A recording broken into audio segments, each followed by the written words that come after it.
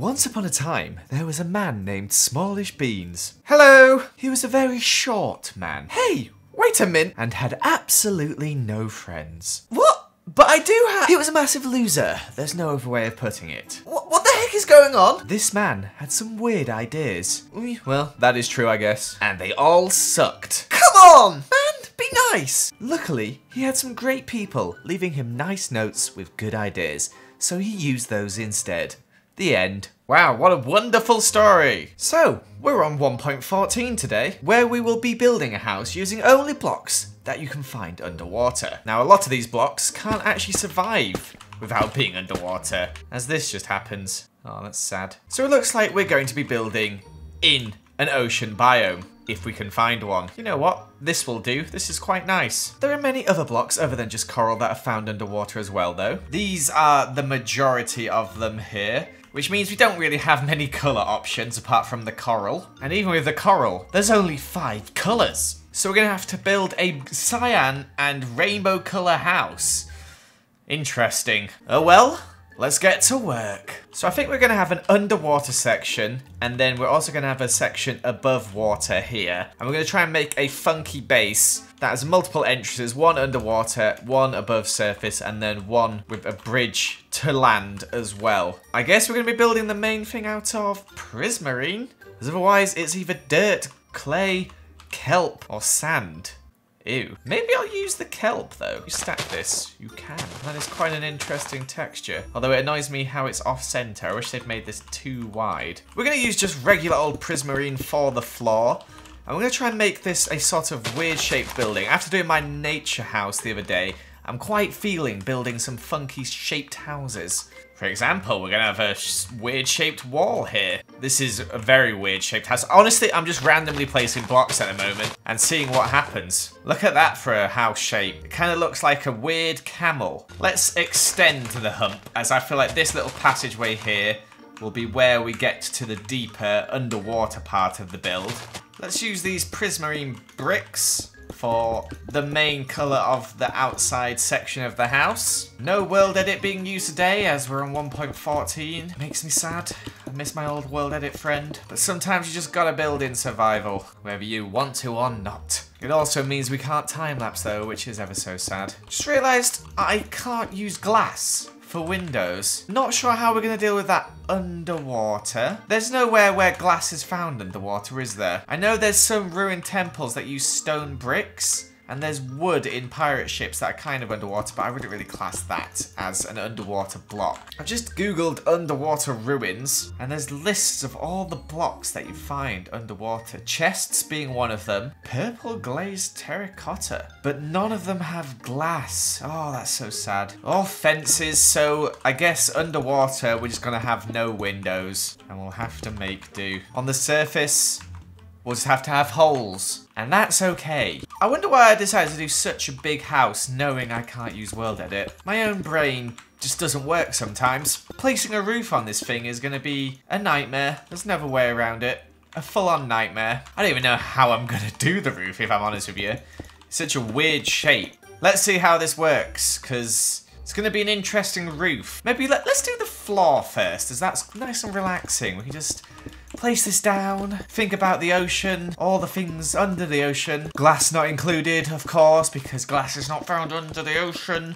Nothing else under the ocean that's see-through, apart from water, I guess. Can't really use water for windows, though, which is a shame. Who says you need to look out underwater and see the beautiful ocean? You can just be in your own little box, getting very claustrophobic very quickly. All right, the floor's finished, so we've got no excuses now. We have to move on to the roof. This will be one of the most awkwardly placed roofs ever.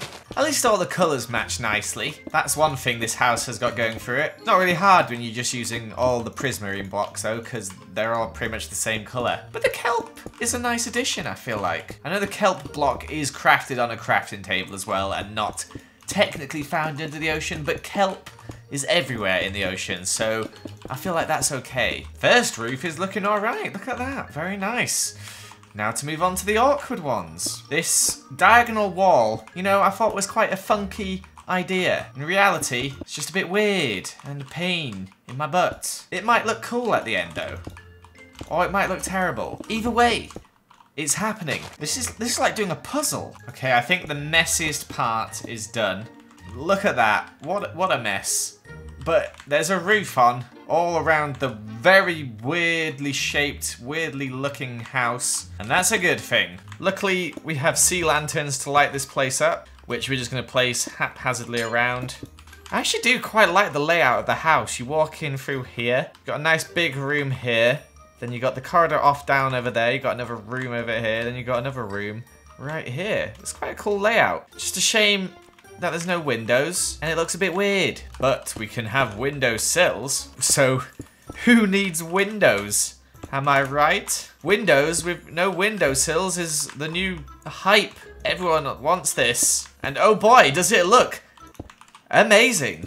Wow, look at those windowsills on this beautiful house. So the only real decorative block we have that you can find underground are chests. We also have sandstone stairs available to us, which means we might actually be able to decorate this place. No crafting tables, but that's not to worry, because we don't need crafting. We get everything from underneath the water. We can have seats though. Look at them. And a couple of tables as well. And guess what? More chests. And you know it, more seats. Oh yeah. Did someone say gravel feature wall? Cause I heard it, and look at that. Whoa. And you got it. Some more chests. Hey, do you know what this place needs? Some seats. Oh, I've just been using birch signs and I'm not allowed to use those. What am I doing, Joel? You don't find those underwater? Take them off quickly before it ruins the build. Oh man. That means this place is going to look even worse without the armchairs. But it's okay because we got a sofa. Look at that. Beautiful sofa. And in front of that sofa, nothing. Just kidding. How about some magma blocks? Ooh. Warm. Did someone say more chests? Because, oh boy, I'm sick of chests. Some windowsills inside. Yes, please. Light blue terracotta. Oh boy, we don't have enough of the blue colour. Let's place some here. What a building. Okay, let's leave the decorating for now. And let's get working on the underwater section, which we'll build down here. I forgot that stairs do this annoying thing now when you place them in water. I say annoying, it's pretty cool. But for us, it's kind of annoying. So we're going to have to use like some dirt. Fill up the area which we're going to build in. And we're going to take this opportunity to use our blue coral. And we have to be very careful that there's always water touching the coral. Otherwise, it will start to get ugly and grey, and we don't want that. So I think this will be further enough underwater. Not that we'll actually be able to see that we're underwater, as we can't have windows. And this is the tricky part, right? So we've got to basically make the entire house and the areas we're going to stand in completely filled with dirt, and then we've got to place the blocks around it. So let's have a big room here, and we will switch to using some purple coral blocks. Bit of pink as an outline. Maybe we'll use pink for the ceiling. There may be a way to make windows. Let me see if this will work. It's going to kill the coral on the inside though. That's the only problem, because there'll be no water touching it. No, water just flows in. Okay. Oh well, we'll just have to have no windows. Wait. We could use sea pickles. We can have windows. I figured it out. You can just put sea pickles here. It will block it off, and you can have windows. The sea pickles won't light up, but that's not a big problem.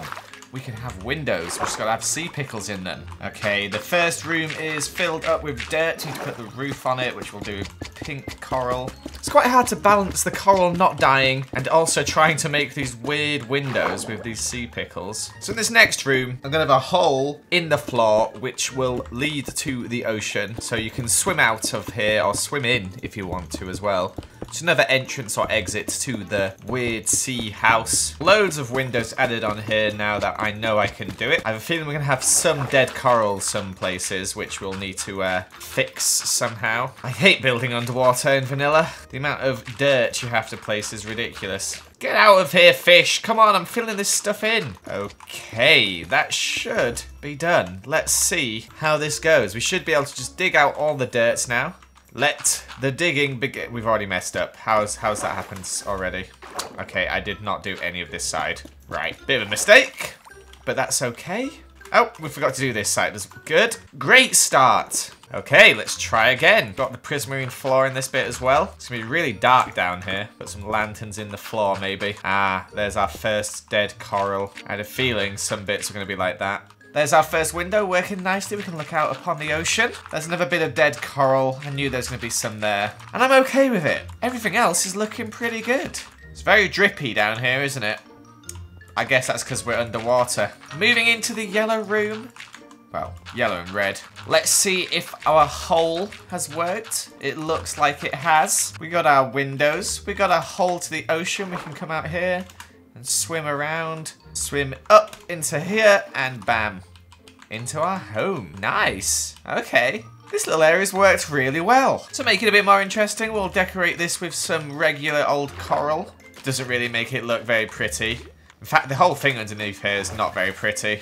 But to be honest, coral blocks aren't that pretty in general, in my opinion. They're nice and colourful. That's about it, really, isn't it? Kind of looks a bit weird, but you don't really see it unless you look really careful. And it looks nice from the inside, and that's what matters. And now we have to decorate this with, you guessed it, chests. What else, you ask? Sandstone stairs. Oh, yeah. Finally, all we have to make is a small little bridge, which we'll use these prismarine brick slabs for. It's quite hard to make a pretty bridge without fences. But there you go. A bridge to our wonderful underwater block only house, which is filled with chests and stairs. Everything you'd want. That's going to be it for this video today, guys. I hope you did enjoy this weird requested video. Make sure to leave a like and comment if you did enjoy it. And if you love chests as much as I do, make sure to subscribe. Thank you so much for watching. I'll see you another time. Goodbye.